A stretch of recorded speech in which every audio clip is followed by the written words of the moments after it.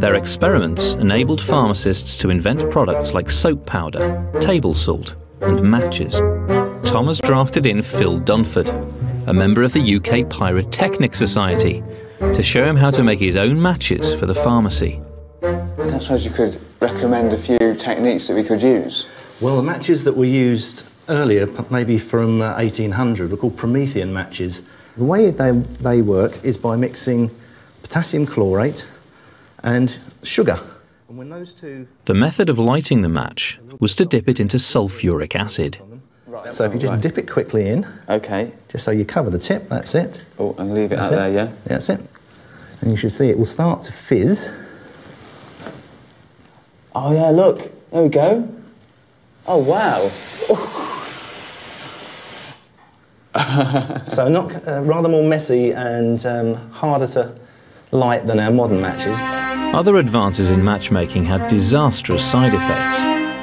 The precursor of today's red phosphorus matches were made of white phosphorus, which poisoned match workers and caused a disease known as phossy jaw. The phosphorus was like a waxy substance which has to be melted, and it gave off a vapour, which at first gave you headaches and sallow skin, and then gave you toothache, and then you lost your teeth, and then your jaw and your bones started to sort of go spongy. And for a long time, people worked under these conditions until they finally banded together and refused to do it anymore and went on strike in the famous Match Girls strike.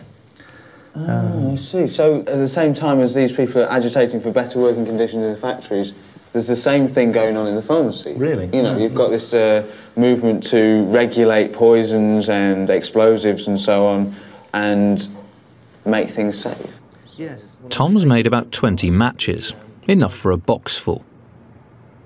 The downside to carrying these matches around was that in order to light them, you needed sulfuric acid. As Phil demonstrates, an accidental spillage of acid would have had nasty results. They went off while you were mixing them up. So that's the mixture that's in the Promethean match heads. Right. This is some sulfuric acid, and this is what happens when they get together. Oh, wow. So you really don't want that happening in your pocket, do you? No, not at all. So I think your choice of the other match... Tom will need to explore safer, more reliable alternatives to these early matches. The dangers of the explosive Promethean matches had been clear for all to see. One pharmacist, John Walker, used his knowledge of science to create a safer, more marketable alternative, the friction match. Okay, do you want me to have a go? Scrape the tip along. So just straight like that, yeah? Just like a normal match? Yeah.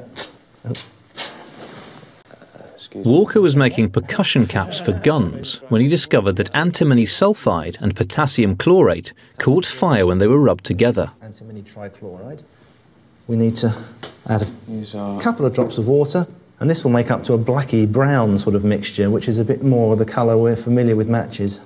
It's quite surprising to me that pharmacists were making matches, and not only that, but coming up with new processes for making them. Well, I suppose the pharmacists had the materials on hand, and they were educated men, and very many of them, particularly this John Walker, who invented this friction match, was very much a polymath. The locals called him Stockton's encyclopedia. You can really imagine someone sort of working in their back workshop, sort of trying to come up with the latest or a new technique that's going to really propel their business. So these are definitely safer than the first ones we made, aren't they? Absolutely. But they're not safety matches. No, the definition of safety matches really is where there's two separate parts, each of which on their own can't do any harm at all. So in a modern safety match that you strike on a box, right. The head in itself can't actually catch fire on its own. When you scrape it down, what in fact you're doing is the side of the box is covered with red phosphorus. So when you scrape, you take a little tiny bit of the red phosphorus off of the match and create a more dangerous mixture on the end of the match, but only in a tiny amount. Okay. But the match itself can never catch fire unless it's touching the red phosphorus. And that's what makes it truly a safety match, as opposed to just a friction match. So, if we're ready then...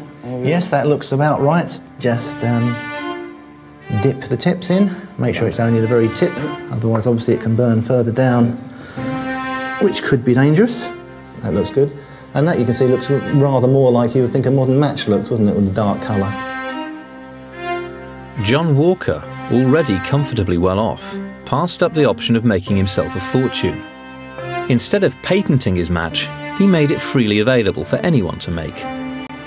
Walker produced the matches for just 3 years, and the credit for his invention was attributed only after his death in 1859.